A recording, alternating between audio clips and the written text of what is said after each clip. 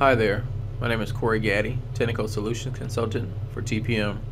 For 4-Minute Friday today, we're going to talk about updating alignments.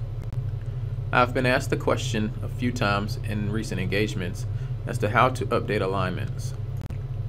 Users want to know if it's easier to just start an alignment from the beginning or to alter an existing alignment. We're going to look at the method for updating an existing alignment. As a bonus, I'm also going to show you how to subdivide a parcel. Okay, so let's get into the software. Okay, so we're in the software. We're in Civil 3D 2019. This is our Phantom site here. Alright, so we have two roads. Okay, and it's been determined at our pre-submittal meeting that there's a large tree here that's in the middle of this road. So we need to change the alignment of that road. Okay, since the city won't allow us to remove this large tree, we'll have to go ahead and swing our alignment to avoid that tree. So I'm going to go up here to tangent with curves, okay, under my edit alignment geometry, and I'll go ahead and click there. I'm going to click where I want to start swinging the curve. Alright, and then I'll put the end of the curve here. I'm going to start the next tangent, put in a small tangent, and then I'll swing this curve back around, okay? And I can either go back to my original alignment geometry there or just keep swinging out here to a new location.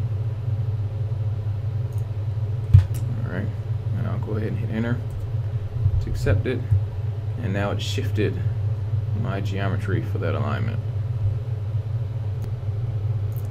The good thing about the way I have this set up is that I have the center line of the road as one alignment, and then when I did my edge of pavement, I did an offset of the center line of the road, and I also did an offset for the right-of-way. So they're all tied together. So when I swung that center line of the road, it swung the edge of pavement and it swung the right-of-way.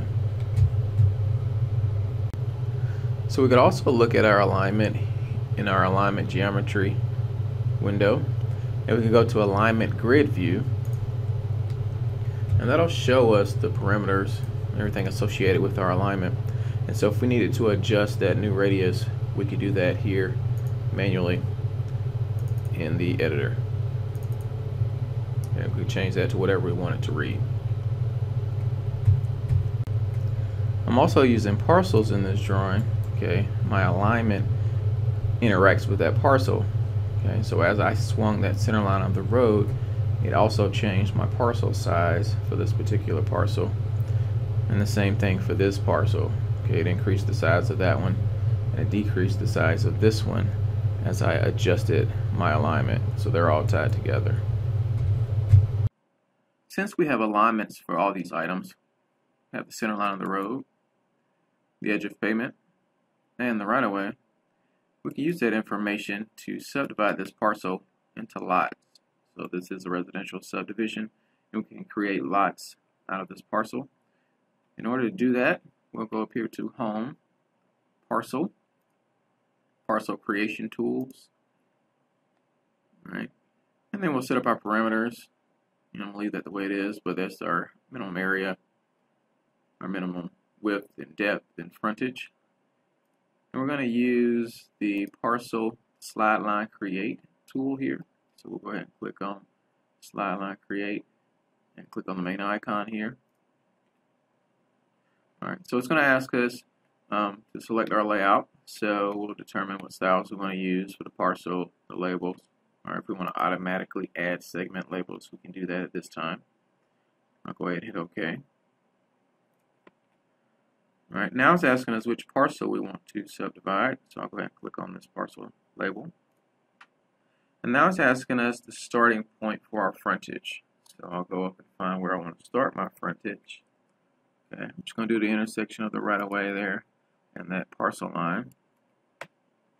I'll just follow it along just the frontage, so all along the road.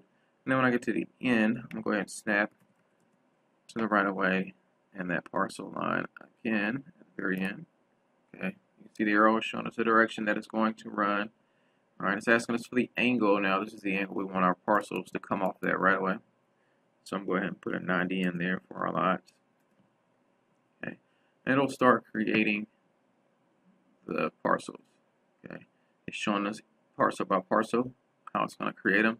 And I'll just hit enter to accept that layout as I go along. And at the end, we end up with this little parcel. So we can decide if that's doable, feasible, or not, and then adjust that going forward. Maybe make this parcel here a little bit larger. So because we have alignments and parcels in here, we can quickly go ahead and lay out our subdivision. So that's what I have for you guys today. Thank you so much for watching.